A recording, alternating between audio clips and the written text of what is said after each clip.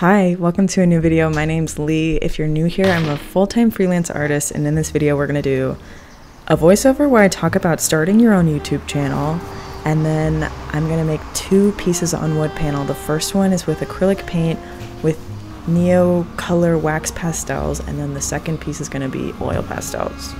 That's going to be the whole thing. So like the video, it's going to be so good.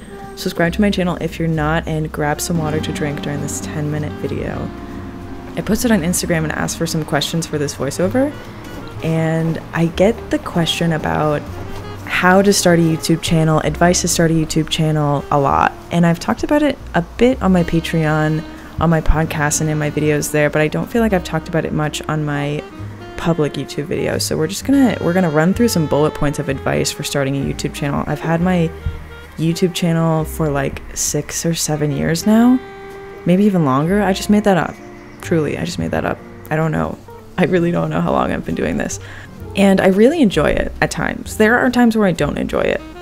But I feel like a lot of artists watch these kind of YouTube videos and want to start their own.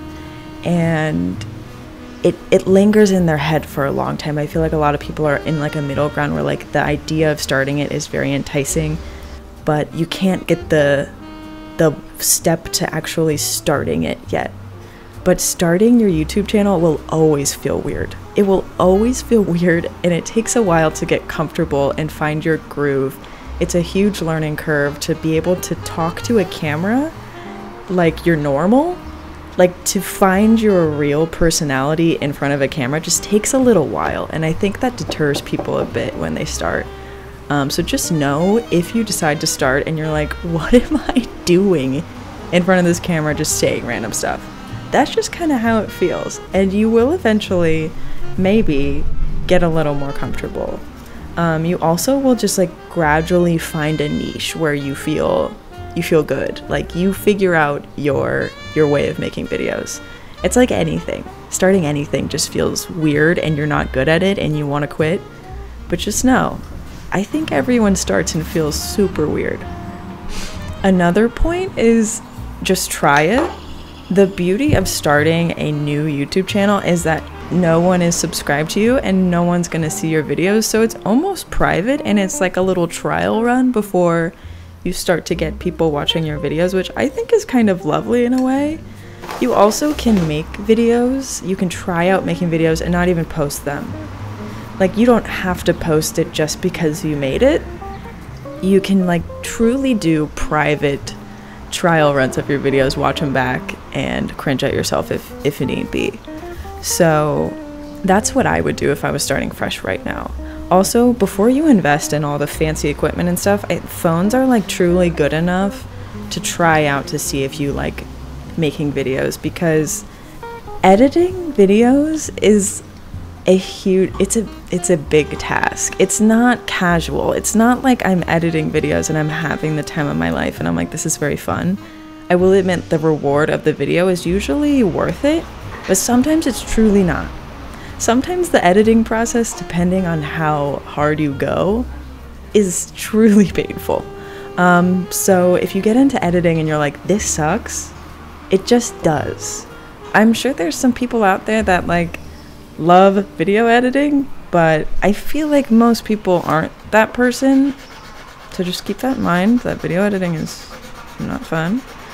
But you won't know if you like it or not until you start. If you're one of those people who's sitting in some decision limbo, which is the worst place to be, and you're hemming and hawing about if you want to start your YouTube channel, if you don't want to start your YouTube channel, and you're just like, one day I'm going to start my YouTube channel, but probably not today. Make the decision now. I'm a big believer in quick decisions, and just like, if you have an idea, just try it and see if you like it, because trying it is going to be your deciding factor of, do I like making videos or do I not like making videos? Like, you won't know until you give it a go. So there's also the option of not making YouTube videos. Like, I think it's a very romanticized platform, and you watch the videos and you're like, this is really beautiful that this person is documenting their job and their process, or whatever kind of videos you like, and that feels like appealing to make that for yourself. but it's not for everyone, and that's okay. Making YouTube videos is definitely something, like most things, that should be enjoyable to make to an extent. Like I said, video editing isn't fun. I don't find video editing that fun, but I don't find it that not fun. You know what I mean? There's a delicate balance there. If you don't find your videos enjoyable to make, I think it's very discouraging when you start, because growth from videos is very slow, at least when I started. And also, if you're watching this video and you want to make an art YouTube channel like mine, it's a pretty saturated field now. I think when I started it was a little less saturated, which was a luxury for me, which I can only speak from my own experience here. But if you don't enjoy making videos, it's not going to feel worth it, because it's going to feel like you're putting a lot of work in for not a lot of result, meaning like subscribers, likes, comments, interactions, stuff like that. You're just not guaranteed viewers. That can be hard to deal with because videos are so time consuming and you put so much love and work into them. And sometimes when you're starting out, you make a really good video and people just won't see it. So that's also something that's really hard to deal with. That's also true for most social media platforms. Like, you make something you're really proud of and just people won't see it. So it has to be valuable to you. Like, that has to be enough for you when you start. Something else that I struggled with when I started making YouTube videos was finding my genuine self in front of the camera. I feel like a lot of channels that are successful are run by people who are very genuine and authentic on camera, and they make things that they truly love and can be themselves. The viewers can see that.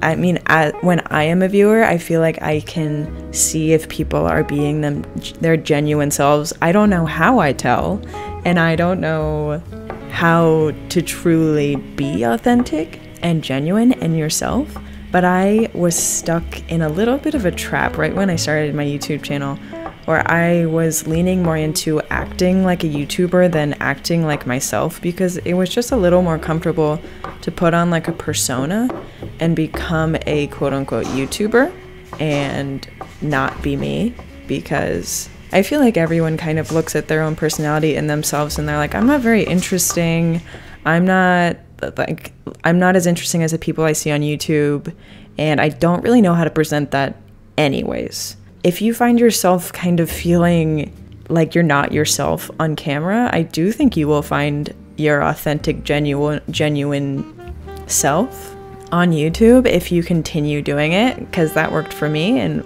it should work for you too, right? That was a weird thing. That was very weird. I would watch myself back with me or some friends and family and they'd be like, who am I watching? Who is this?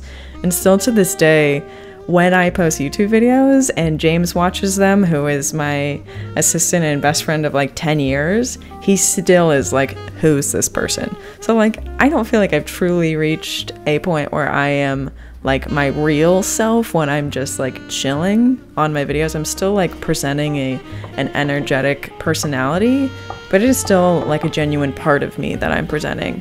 So if you start your YouTube channel and you're like, why am I acting so weird on camera? You'll get there. You'll get to a place where you're like, maybe I do know who this person is. They are someone I would believe to be me. You know what I mean? And maybe that was just a personal experience, but maybe it's not. Another thing that helped me gain some traction on YouTube was to check out the other channels in the niche that I wanted to be in, see which videos were most popular on their channels, and try and create my own version of them. For me, it was sketchbook tours, which is a pretty straightforward type of video. And it gets people to just click on a new channel because they want to see your sketchbook. And if they can connect with that video, they will be more interested in checking out your other videos like vlogs and stuff that people are less likely to just like click a new person's vlog. Like, I'm not likely to click that. It's more like I'm looking for something I can benefit from. So like whatever videos that you feel like you would click on a new channel, try and make those kind of videos at the beginning if you're into that. If you're not into that, make whatever you want truly if it makes you happy. So take it or leave it. And that's all my advice. I hope that it was helpful in a way. It was very rambly and it was all based on my own personal experience, and I hope it helped you in some way or form. Thank you so much for watching this video. Like it if you haven't yet, subscribe to my channel. And I want to give a big shout out to my little puppy patrons who support me and allow me to make just a couple videos a month on YouTube and have my job in general. So thank you for watching again. I will see you in the next one. Bye.